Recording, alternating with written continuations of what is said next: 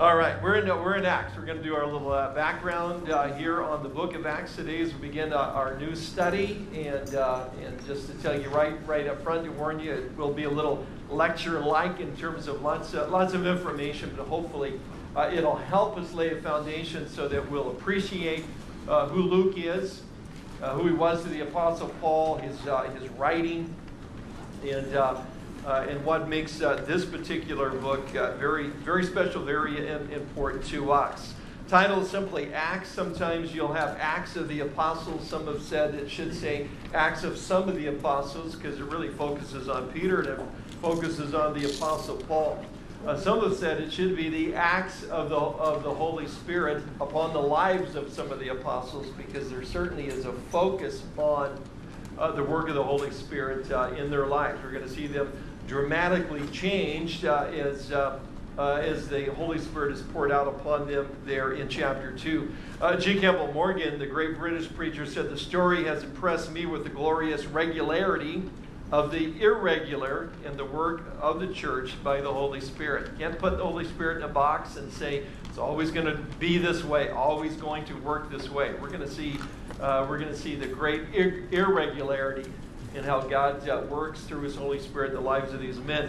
A.W. Tozer said at one point in time in his life, writing a lot in the 50s and so forth, early 60s, now looking back at some of the things he said seemed to be almost prophetic, but he talked about the fact that if in the church today, and this is back a few decades of course, he says, if in the church today you remove the Holy Spirit, 95% of what we do would continue on. But if you remove the Holy Spirit from the early church, 95% of what they did would completely cease. It would not happen. So we're going to look at a group of men and women that were empowered by the Holy Spirit and what He did in and through their lives, imperfect as they are. Well, let's look at our first point is the purpose and the themes of the book and move through these pretty quickly, but one is a little more important than others. One is to present history. It's the founding of the church, spread of the gospel, evangelistic events, the missionary journeys of the Apostle Paul. Secondly, to give a defense. Remember that the church is under persecution, not only from the Jews there that had rejected Jesus in Jerusalem, but eventually by Rome and the Roman government as well. Luke is writing while the Apostle Paul is awaiting trial. By the time we get to chapter 28, the Lord doesn't return, and we get there. By the time we get there, we'll have the Apostle Paul on his way and arriving in Rome. And while he is there awaiting trial, Luke then pens this particular book. It's here to provide guides and models because we're going to see how to preach the gospel. We're going to see how to plant a church, how to send out missionaries. There's models all the way through and guides that can help us. We'll talk more about that in a moment. It's to show us what a church looks like under persecution and how even under persecution the spread of the gospel can continue. And this becomes more relative to us with this week Governor Abercrombie signing into law same-sex marriage, because along with that, of course, it doesn't just establish the right of people of the same sex to be married. It puts into play a whole host of litigation and lawsuits that will be against people that oppose that, whether you say something on the workplace or you have a business that refuses to cater to a particular wedding or activity associated with that, whether you're a photographer, whether you bake cakes, whether you have a facility, whatever it might be. It's not speculation. This is exactly what has happened in other states once this is passed. We've talked about the fact that the curriculum in our schools will be changed all the way down to the elementary school levels. And we'll try to keep you abreast of what's going on with all of that. But all of that puts limits on our religious freedom. We see those changing each and every day. I don't know if you even noticed, just for example, because we've got Thanksgiving coming up, you notice all the beautiful Thanksgiving decorations in all the stores? No, they go from black and orange to red and green. There is no Thanksgiving. That Christian holiday, remembering the pilgrims in their thanksgiving to the Lord. We don't want that in our culture, our society. You'll hear phrases used by our current president, former Secretary of State. They'll use the phrase, the importance of the freedom of worship, not religion. In other words, you can go in your building and worship, just don't bring it out here. We're replacing words, and they have significance, and they have meaning. So we're certainly not being persecuted like many around the world, but our world here in this country is changing.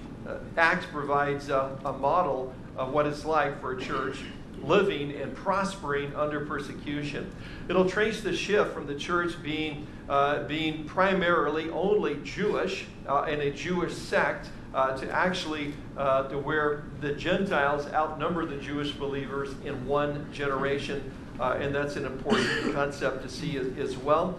And one of the reasons is because one of the purposes of Luke's writing is to help us understand that the early Christians were known as the way. We'll read a verse in a little bit where in Syria, Antioch, they're first called Christians, but it was meant to be a derogatory term, but it sticks. But early on, as you had within Judaism, the Pharisees, the Sadducees, the Essenes, the Herodians, and the way, the Christians were just another sect of Judaism. Luke wants to try to make that clear because there's no persecution against Jews. Therefore, there should be no persecutions against those of the way, those that are following Jesus as the Messiah. He'll feature trials of the Apostle Paul and make reference to them in detail so the writers could read and understand. He was found innocent at all of these trials. He's in a sense making a case for why there should not be persecution against believers. That's one of the purposes of his writing as well. It's to provide details, again, a pivotal time or transition from the Gospels to the epistles. If we didn't have the book of Acts, we'd study the Gospels and then go to Romans and go, how did that get there? Philippi, how did the church get there? But Acts helps fill in the gap and explain that transition time. And then very importantly, it provides, as I mentioned, a model for the church. I can tell a lot about a person's theology very quickly by asking them what they think about the book of Acts. Was it just a transition period of time for the church living under persecution, or is it a model for us to follow? And they're going to fall into one of two categories, because if they say it was just a transition period, that means the model for them becomes from the early church fathers who are living and writing late 4th century, 5th century, 6th century. They're going to take Augustine, they're going to take those church fathers, quote, and use them in their teachings as to how the church should look like, worship, operate, how to interpret Scripture, and so forth, how to preach the gospel. But in reality, we know from the words of Jesus that he's got a problem with the church by 90 AD. From the book of Revelation, Jesus is already trying to rebuke and correct the church that existed at that time. In Revelation 2:4, he says to the church at Ephesus, which was an awesome church at one time, but by 90 AD, Jesus says, nevertheless, I have this against you, that you've left your first love. So there's a problem in terms of motivation already within the church by 90 AD. And in verse 14, Jesus goes on and says, again being penned by the Apostle John, but I have a few things against you, because you have there those who hold the doctrine of Balaam, who taught Balak to put a stumbling block before the children of Israel, to eat things sacrificed to idols, to commit sexual immorality. Thus you also have those who hold the doctrine of the Nicolaitans, which thing I hate. Repent, or else I will come to you quickly and will fight against them with the sword of my mouth. So, and we could go on. Jesus is, by 90 AD, is saying there's some doctrinal and motivational problems within the church. Well, how are we doing 300 years later? Probably not too good. Do we really want to use that as the model for what a church should look like, operate like, and so forth? And so, therefore, we look at the book of Acts and believe that it is the model for us. Yes. Was it a transitionary time? Yes. Was it a church under persecution? Yes. But it still has all the basic models there for what the church should look like. You know, we studied Romans together and we learned all about our salvation, security of salvation, other very important issues and things that are very meaningful to each and every one of us personally. But this book is for us corporately as the church together to study together. This is a book about the church, the history of the church that we're part of, and it tells us how to be the church, how to be a witness, how to share the gospel with somebody that's Jewish versus somebody that's a Gentile. We've got the only sermon of Paul in Acts 17 preaching primarily to a Gentile crowd. So there's a lot that we can learn from the book of Acts in terms of it being a model. The purpose and the themes of the book are essential. They're important. Secondly, the particular characteristics of the book. And one of them is the characteristic of its historical accuracy. Details, cultural differences, settings. Luke includes 80 geographical references. He mentions over 100 people by name. And he goes into great detail about these things. And it's important because then, as the archaeologist digs in Israel today and around the ancient Roman world, he finds that it's exactly the way Luke said it, that it was. Describing in detail places, important officials, and so forth. Every time that there's something uncovered in the Middle East that applies to the first century, that ties with the Apostle Paul and the events of the early church, we get a greater, once again, validity for the accuracy of Luke. Even secular people say he was a first-rate historian. Of course, we believe he's writing under the inspiration of the Holy Spirit. But we're going to see some epic scenes and places he describes, courtroom settings, and so forth.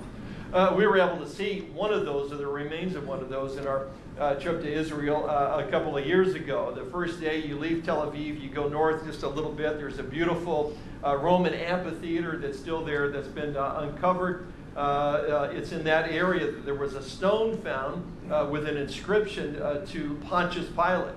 Again, with his name, when he reigned, where he reigned, authenticating, because we had never found anything about him before. And the critics of the Bible said, this is a fictitious person. No, we've uncovered now.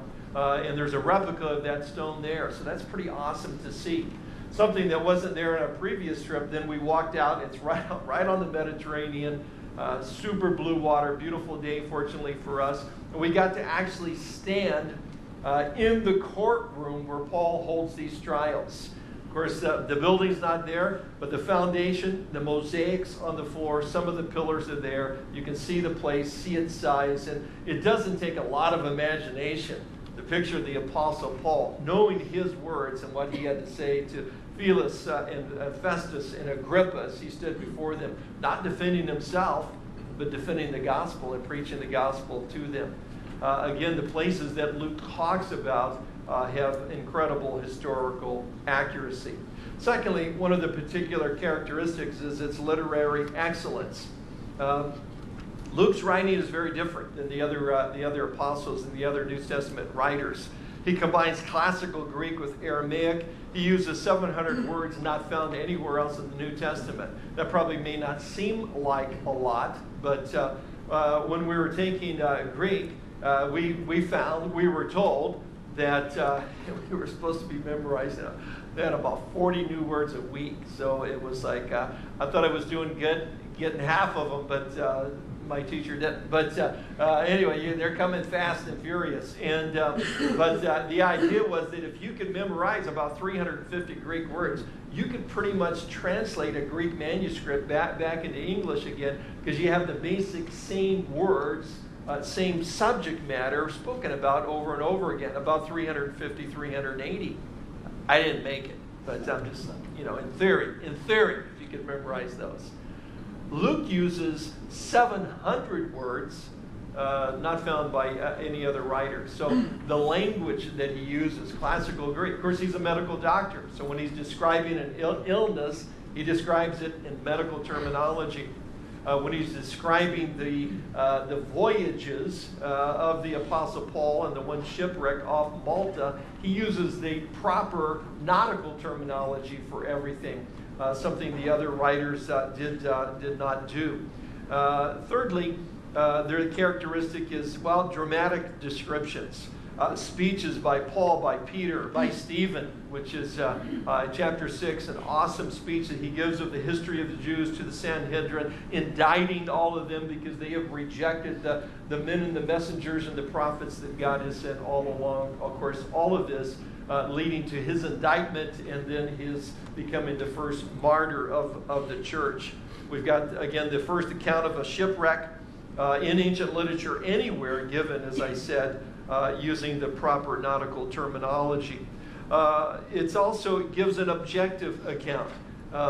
Luke doesn't water anything down. He gives you the good, the bad, the ugly. He tells you when Paul and Barnabas have a fight over whether they should take John Mark or not, and how they split up. He tells you the problems and the difficulties that Peter and Paul have at one point or another. It's just not all the good things that happened to the church in the first 30 years of its history. He tells you everything. It's very objective. The last characteristic is interesting, just to bring your attention to verse 8 of chapter 1. I hope possibly, if you haven't already, a good verse for you to memorize. And it really breaks down the entire book in terms of an outline. Verse 8 says, Jesus speaking, "But you shall receive power when the Holy Spirit has come upon you, and you shall be be witnesses to me in Jerusalem, in all Judea and Samaria, and to the ends of the earth." And certainly, we'll look at this in some detail, the promise of the Father, the Holy Spirit coming. We see the evidence of it in Acts chapter 2, but it really can become the outline. In chapter 1 to chapter 8, verse 4, there's the witness in Jerusalem. Jerusalem, Judea, Samaria, the ends of the earth. We've got the Holy Spirit being poured out on Pentecost. We've got all of the preaching of Peter there. We have Ananias and Sapphira being slain in the Spirit. I'm not sure why people get excited about that, because they took them out and buried them afterwards. But we have the first occasion of that, great fear coming upon the church as a result. And as I mentioned, the imprisonment of Stephen's speech before the Sanhedrin, and his being martyred in Jerusalem. Be my witnesses in Jerusalem. The second point goes from chapter 8, verse 5 to chapter 12, verse 25, the witness in Judea and Samaria. Philip, remember, goes up to Samaria, preaches the gospel. The Samaritans receive it. God pours out his Spirit. There's a great revival in the city.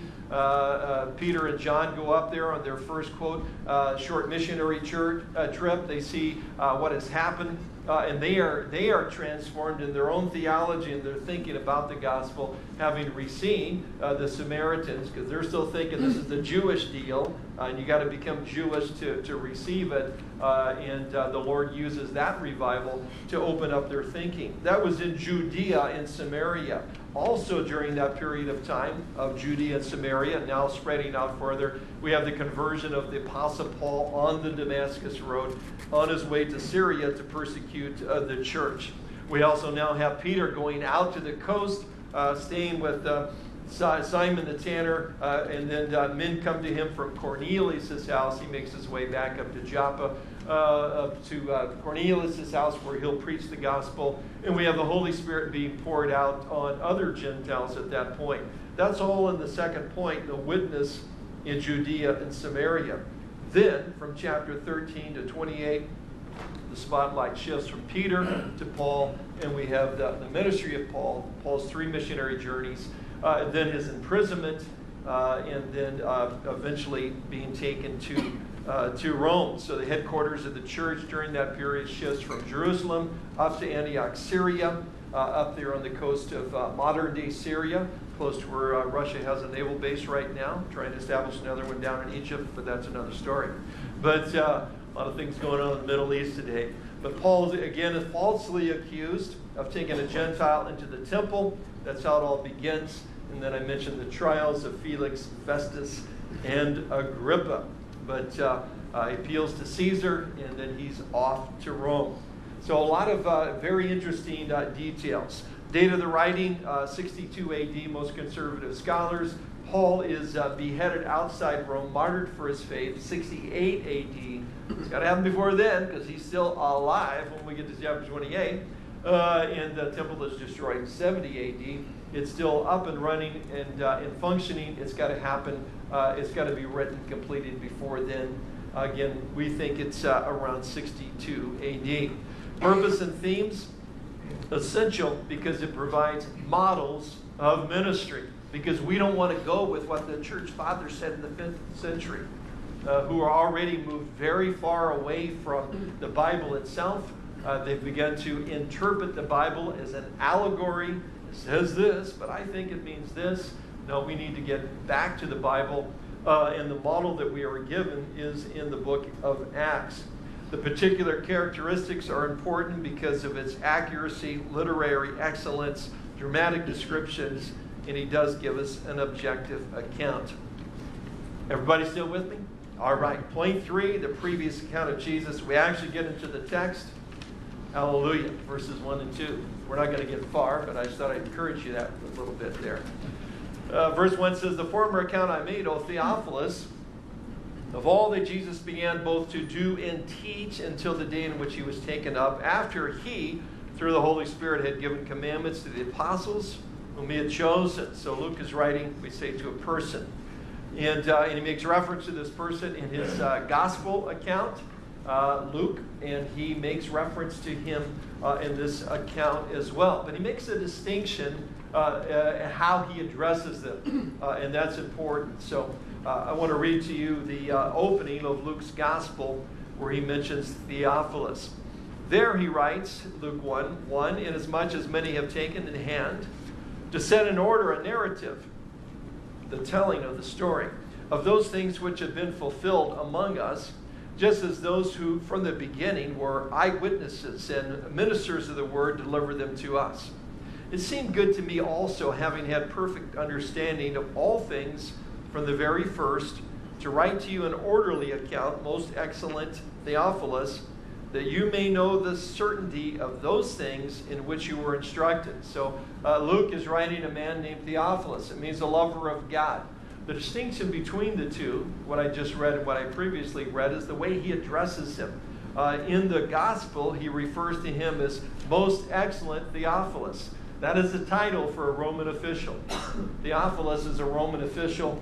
We'll try to make reference to the fact that we believe, based on some other writings outside the Bible, that he lives in Antioch, Syria. And he's a Roman official there.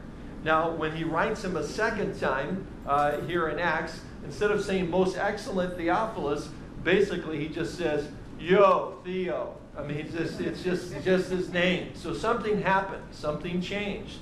He doesn't address him the same way. Most Bible commentators believe that Theophilus read the gospel, believed the gospel, and has come to faith in Jesus Christ. So therefore, it's not necessary any longer for Luke to address him as a Roman official.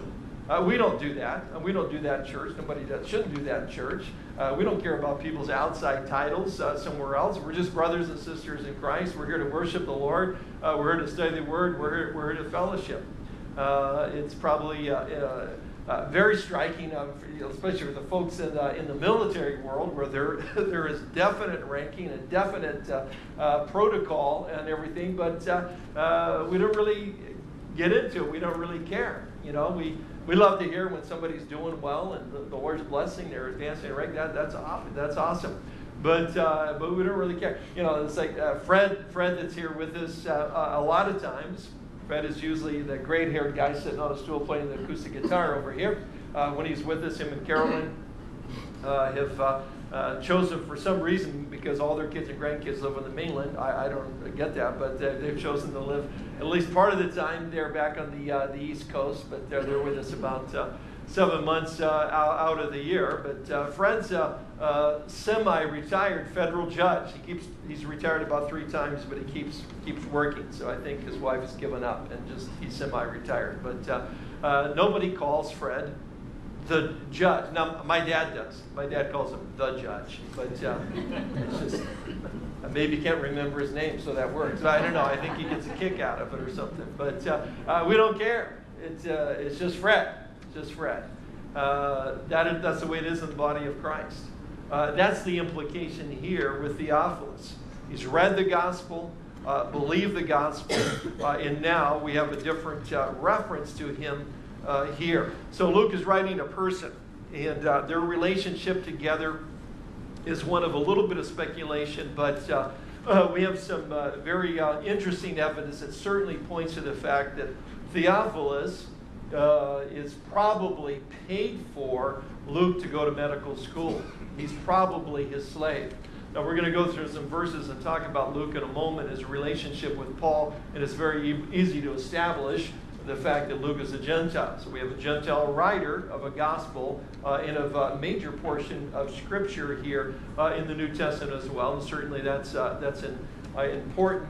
Although you'll hear guys try to make a case for the fact that Luke is Jewish, but I'll just show you, not according to Apostle Paul, but also the fact that not only Jewish, he's probably Greek, and that has something to come into play in terms of why he would have been sent to medical school and where and when he actually got saved. We know it was very popular in the first century among Romans to send their Greek slaves in particular to law school, medical school, and so forth. They loved to do it. Remember, the Romans had no culture. Had awesome military. They had no culture. They just kind of stole the Greek culture and made it their own. So even though they had Greek slaves, they held them in high esteem. It was a very popular thing to send them, a man like Theophilus, a Roman official, to send them to medical school. Either way, Luke is a doctor, he is a physician, and he has a relationship with this man. And many people believe that's the relationship. Well, secondly, it's not just writing to a person. This is the follow-on. I wrote you this, and now I'm going to record this for you. That's who it's addressed to. But it's very important to note, secondly, Luke is writing as the personal companion to the Apostle Paul. Luke's a companion of Paul during his missionary journeys. And we'll see that in the first 16 chapters up to verse 9, Luke is writing in the second person. They did this, they went there, they saw this, they experienced that. When we get to chapter 16, verse 10, that all changes. It goes to a first person plural, and as in verse 10. And I'll read you a few of these verses just to make it obvious, and here at the end make a point. Verse 10, now after he, Paul, had seen the vision, immediately we, there it is, that's the first mention of the second person plural. Immediately we sought to go to Macedonia, concluding that the Lord had called us to preach the gospel to them. Therefore, sailing from Troas, we ran a straight course to Samothrace, and the next day came to Neapolis, and from there to Philippi, or we say Philippi, which is the foremost city of that part of Macedonia, a colony, and we were staying in that city for some days. So it continues on. So from chapter 16, we know that wherever Paul went, Luke was there. Everything Paul experienced, Luke experienced it right along with him. And we see this concluding in chapter 28, verse 16. Now when we came to Rome, the centurion delivered the prisoners to the captain of the guard, but Paul was permitted to dwell by himself, the soldier who guarded him. So he's there on this whole journey. He's with him in Jerusalem when he gets accused of taking a Gentile in. He's when he's ushered out of the city at night by special Roman guard. Luke is with them. When he's held in prison in Caesarea Philippi, Luke is with him. He's with him in the shipwreck. He's with him through all of these things. Therefore, when they shipwreck off the Greek islands there, and they take the boards of the ship and they ride them through the surf. Sometimes that's called surfing, when you have a board and you ride it through the surf. We know that Luke was also surfing with him. We just don't know if they stood up, but we know they rode the boards in through the surf. Luke experiences all of these things. A couple other things about him. He's mentioned a few other times in Paul's epistles. One of them is in Colossians. There, in chapter 4, verse 10, Paul writes, Aristarchus, my fellow prisoner, greets you, with Mark, the cousin of Barnabas, about whom you received instruction. If he comes to you, welcome him. And Jesus, or Jesus, who is called Justus, these are my only fellow workers for the kingdom of God, who are of the circumcision. These are the only Jews that are with me. He just said that. These are the only Jews that are with me. They have proved to be a comfort to me.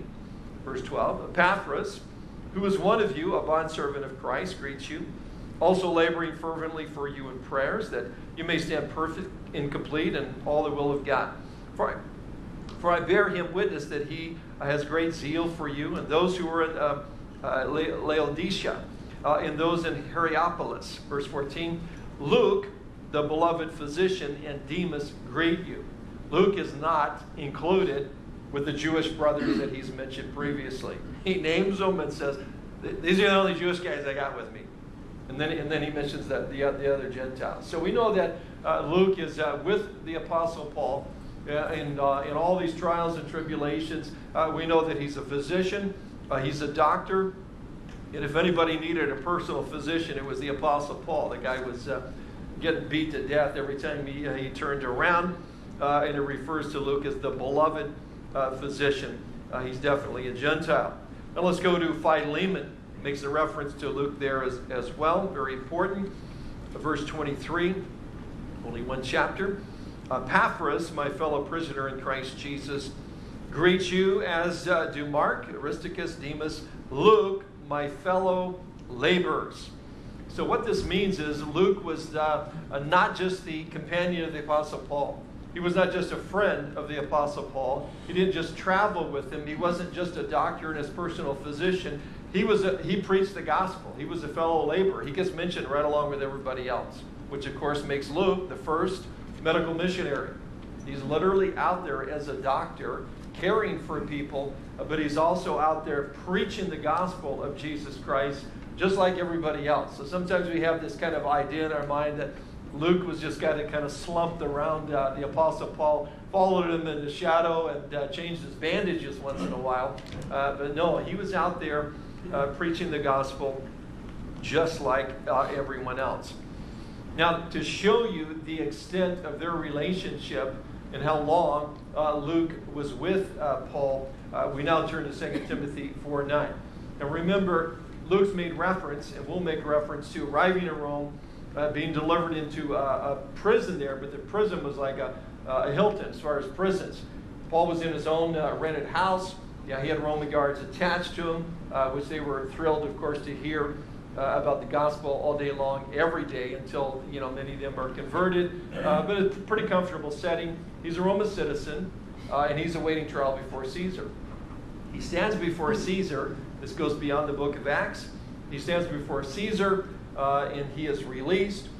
And we know he continues to preach the gospel and get as far as he can to Western Europe. He is rearrested and now brought back to Rome, and now he's in prison the second time in the Maritime prison.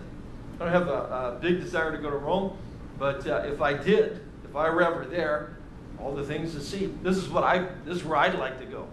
I'd like to go to the Maritime prison, which is a hole in the ground, still there. The stocks are still there where the Apostle Paul was held, and it's dirty, it's dark, it's full of rats, and cold and wet.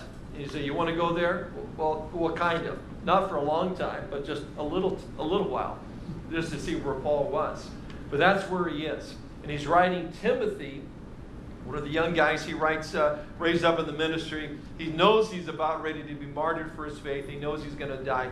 And he writes these final words to Timothy 4:9. Be diligent to come to me quickly, for Demas has forsaken me, having loved this present world, and has departed for Thessalonica. Crescens for Galatia, Titus for Dalmatia. Only Luke is with me. In the end, Luke is the only guy that's there. And church history does tell us that it's Luke that gets the body of the Apostle Paul and makes sure he has a proper burial afterwards. So when we say that Luke was his companion, he was probably his closest friend. Luke probably knew Paul better than anybody else on this planet. He was, when he met him and set out, basically, he was a guy that never left his side. He raised up a whole team of people, which is, again, a model for us to do ministry. And he had young guys like Timothy and like Titus, and others he was constantly sending out and so forth. But Luke wasn't one of them. He was a fellow laborer who was preaching the gospel. God was using him, but he seemed to never leave the Apostle Paul's side. He's there in terms of his, even at his final hours of life on this planet. Now, I mentioned the idea of Luke and when he got saved. And I just want to make reference to a couple of things outside of Scripture that maybe give us some clues about that. Over in Acts 11, in verse 19, talking about the persecution, and with the persecution in Jerusalem, the gospel gets spread throughout the Middle East. In verse 19, it says, "Now those who were scattered after the persecution that arose over Stephen," when Stephen's martyred, "traveled as far as Phoenicia, Cyprus, and Antioch." That's our Antioch, Syria. "Preaching the word to no one but Jews only." Verse 20, "But," in contrast to that, "but some of them were men from Cyprus," not from Jerusalem, "from Cyprus and Cyrene, who, when they had come to Antioch, spoke to the Hellenists," or the Greeks, "preaching the Lord Jesus. And the hand of the Lord was upon them, and a great number believed and turned to the Lord." Again, we can make a pretty good case to say Luke is in that group. He's a Gentile. We believe that he is a Greek, and the reason that we believe he's a Greek, a couple of circumstantial things. One, we can make a case that he is the brother of Titus, and Titus we know is Greek. There's a couple of references, and I don't want to go into a lot of detail on this and everything, but if this kind of thing fascinates you, go online, listen to David Hawkins' message on his background. He says 40 minutes on just this subject. Was Luke the brother of Titus? In Scripture, we have a reference to the brother of Titus on a couple occasions. He's going to go with Titus to take this offering among the Gentile churches and back to Jerusalem, who are going through a famine, they're going through persecution and so forth, try to help them out. He is a person that is not mentioned because the whole church, all the churches know him. You all know the brother, but here's Titus. You don't know him, but you know the brother. So it's like, okay, and you go through the process of elimination. It couldn't be the apostle, it couldn't be Barnabas. He's Jewish. You got to eliminate the Jewish guys, and who's left in terms of Gentiles. It's not Timothy. At this point in time, he's not well known. He becomes more known as time goes on. Anyway, Luke becomes a very viable candidate. And then there's a couple of other little things to kind of throw in here from secular history. There's some other folks that are well-known Romans and have a notoriety in Roman history, and they named their son after Dr. Luke. That kid grows up and becomes a Roman poet. He's got two semi-famous uncles. One of them is the Roman poet philosopher Seneca. And one of the letters that we have from Seneca, he is writing to his good friend Theophilus back in Antioch, Syria. Very interesting. His other uncle is a guy named Gallio. And we'll see in our study in the book of Acts, he's a proconsul. And when Paul and Luke are brought before him, he says, "You guys get out of here." It's like, did you know him? Is he like an uncle or something? It's a long story. But it's very, very interesting.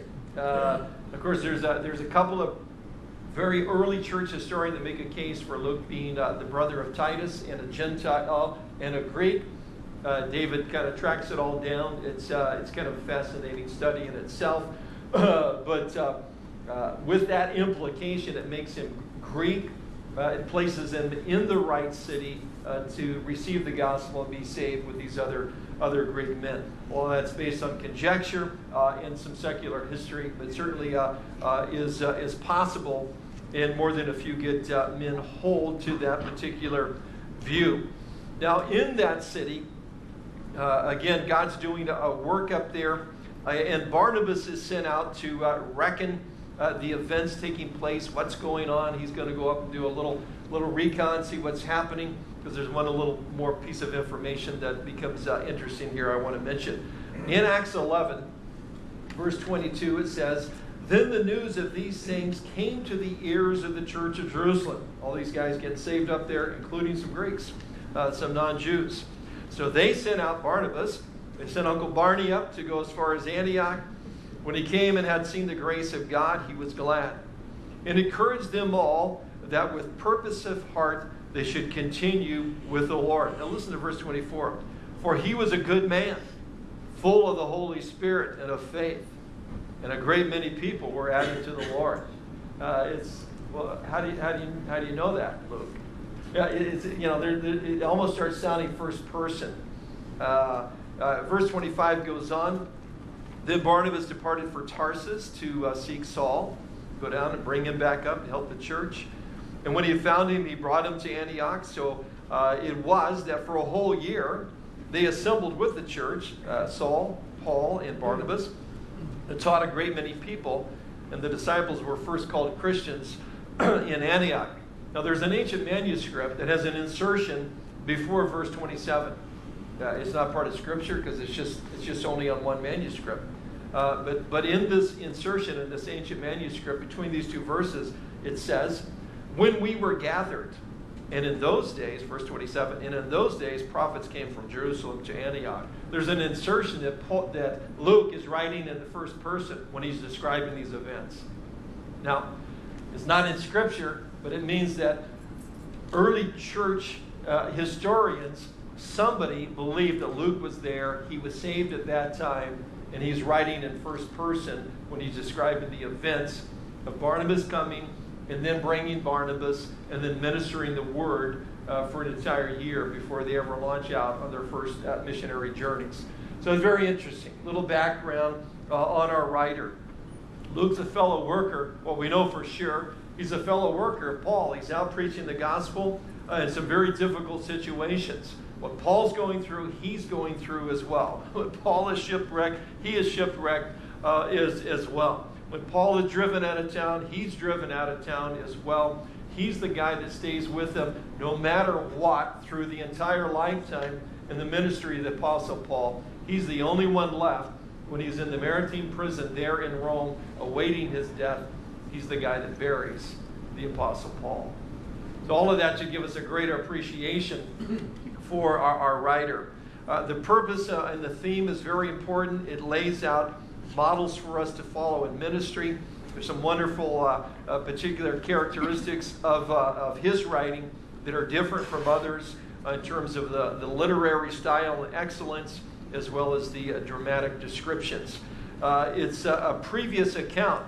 It's a continuation from the gospel. It's a tie-in with this man, Theophilus. And then fourth, he mentions the proof of the resurrection. That's in verse 3. To whom he also presented himself alive after his suffering by many infallible proofs, being seen by them during the 40 days, and speaking of the things pertaining to the kingdom of God. Luke's the only one that tells us how long Jesus was around. Between his death, his resurrection, his ascension, he's the one that tells us it was for 40 days, and for a 40-day period. He also tells us that the reliability or the proof included some very keen witnesses. Verse 3 at the end, being seen by them, seen by many people, many times, and certainly one of them was the Apostle John. John says in 1 John 1:1, that which was from the beginning, which we have heard, which we have seen with our eyes, speaking of Jesus, which we have looked upon, and our hands have handled concerning the word of life. The life was manifested, and we have seen and bear witness and declare to you that eternal life which was with the Father was manifested to us. That which we have seen and heard we declare to you, that you also may have fellowship with us. And truly our fellowship is with the Father and with the Son Jesus Christ. And these things that we write to you, that your joy may be full. John is one of those guys. Peter is one of those guys. Now, I won't read it, but Peter begins his epistle, second epistle in the chapter 1, verse 6 to 18, describing being on the Mount of Transfiguration and so forth. Men that saw him over that period of 40 days. Men whose lives were changed, who were skeptics. You remember the fact that when Jesus appears to them in the upper room, the first thing he does is rebuke them for their unbelief and hardness of heart. Men and women, he says, have been coming here all day telling you about my resurrection. You still don't believe.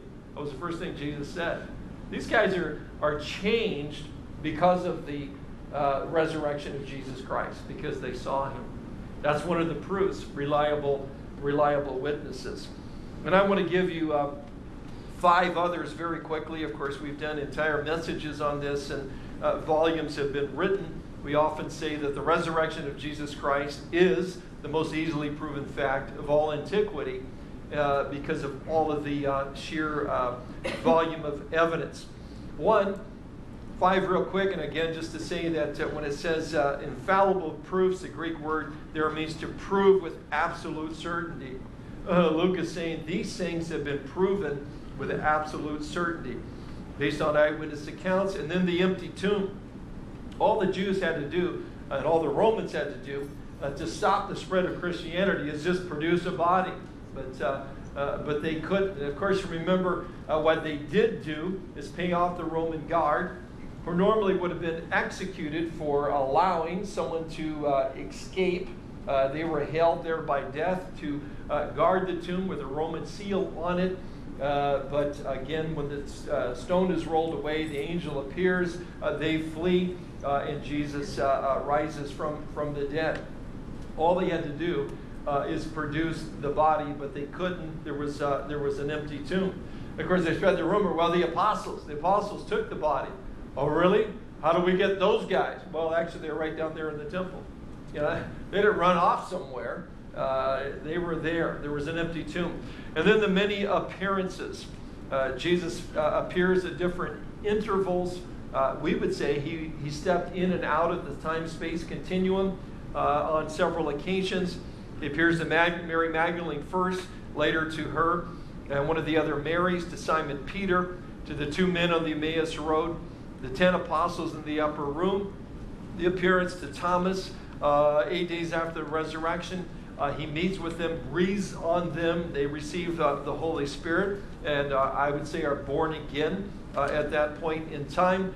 Of course, they still don't go out preaching the gospel. They go, some of them anyway, go fishing after that. Jesus appears to them at that point in time and says what all fishermen love to hear as they're coming in. Have you caught anything? No, not really. Yeah. And then he tells them to throw their net on the other side, and then it's such a catch that even Peter, as big of a guy as he was, is not able to bring the nets in. Paul makes a very important reference in 1 Corinthians 15 that at one point in time Jesus appears to over 500 people at one time. Some would say, well, they just really wanted to see him. I think they were kind of hallucinating. Really? 500 people all having the same hallucination simultaneously? No, that's not gonna happen. Again, the appearances. Then to James, his half-brother. And you remember his brothers and sisters, half-brothers and sisters, did not believe in him until after the resurrection. James becomes the leader of the church in Jerusalem. And then finally, we'll look at his ascension next week. Again, Luke writing in his gospel in chapter 24, verse 36 says, now as they said these things, Jesus himself stood in their midst and said to them, Shalom, or peace to you. But they were terrified and frightened and supposed they had seen a spirit. And he said to them, why are you troubled? And why do doubts arise in your hearts? Behold, my hands and my feet, that it is I myself. Handle me and see. For a spirit does not have flesh and bones, as you see I have. When he had said this, he showed them his hands and his feet. But while they still did not believe for joy and marveled, he said to them, have you any food here? So they gave him a piece of broiled fish and some honeycomb, and he took it and ate it in their presence. I'm not sure if it was ahi or not, but it could have been. It was just broiled fish. But hate to say it was probably tilapia. But at any rate, I'm just encouraged that in our resurrected body we get to eat. That's the only reason I read that. I just wanted to, some of you that might be a concern. But he shows up and he says, touch me. It's a bodily, physical resurrection. Something that most mainline denominations in this country today absolutely deny. They'll say, oh, do you believe Jesus rose from the dead? Oh, yeah, he rose from the dead. Yeah, we believe that. Can you describe it to me? It was like a spirit. It was just, they wanted to see, so they saw, but no. Jesus says he rose. He says, see me, I've got flesh and bone here. Touch me and see. I'm not just a spirit. He physically rose from the dead. 3, he continued to do miracles during this period of time. 4, again, we've mentioned the dramatic change in the disciples and how they went from being nervous and fearful and afraid, locked in an upper room, to after the day of Pentecost, after seeing the resurrection of Jesus Christ, they're out preaching the gospel. And all of them continue to preach until they're martyred for their faith, except the Apostle John, who there were attempts to martyr him, like boiling him in water and oil and so forth, to no avail. And eventually they put him on the Isle of Patmos, where then later he receives the revelation of Jesus Christ that we have as the last book in the Bible. The subsequent events of history, Peter preaching, 3,000 being saved. Again, these are the events of the book of Acts. One writer said the proof of Christianity is not a book but a life. The power of Christianity is not a creed but a Christian character. And whenever you see life that has been transformed by the grace of God, you see a witness to the resurrection of Jesus Christ. The only reason any of us are ever changed or transformed by the power of the Holy Spirit is because of the resurrection of Jesus Christ, because of his ascension and sending that Holy Spirit on us that we might be changed and be made to be more like him. These ordinary men and women turned the world upside down in one generation. They were just ordinary, but they received the power of the Holy Spirit upon our lives. The best evidence we can give for the resurrection of Jesus Christ, it's important to know the historical information to be able to give people reasons for faith in Jesus. But the best evidence is a transformed life. And that's what we're going to pray for, is that we'll be transformed as we study and watch what God did through these men and women. Or in words, he says the book of Acts is also the account of how the work of the Holy Spirit in and through the church. The Gospel of Luke records what Jesus began both to do and to teach in his human body. And the book of Acts tells us what Jesus continued to do and teach through his spiritual body, the church. And sometimes we say we're living in Acts 29. The writing ends at 28, but the same work of the Spirit continues in the church today. If we're open to it, if we'll receive it, if we'll place our faith in what God wants to do in and through our lives, we'll be amazed that we can do what was done in the pages that we're about ready to study. We'll meet at the river. We will be delivered of every chain. Down into the water, children, mothers, and fathers, in your sweet name. To drown all our sins and come up again, forever changed. Never to return.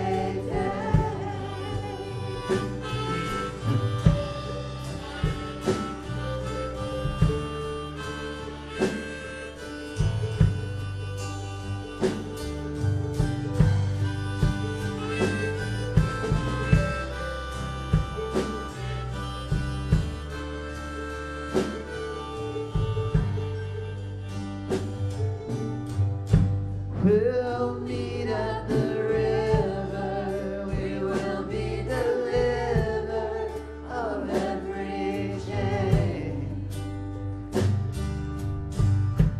Down into the water, children, mothers, and fathers, in His sweet name. To drown all our sins and come up again, forever changed. Never